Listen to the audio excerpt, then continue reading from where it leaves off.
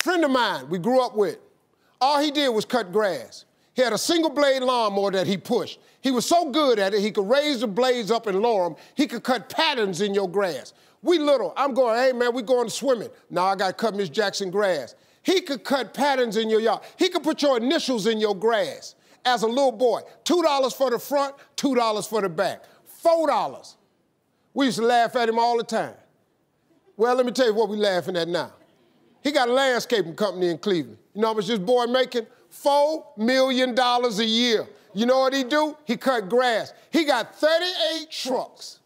He got all the contracts in the city, malls, corporations. And when it snow outside, he do such a good job cutting the grass, he put plows on the front of his trucks, and he got all the snow removal contracts.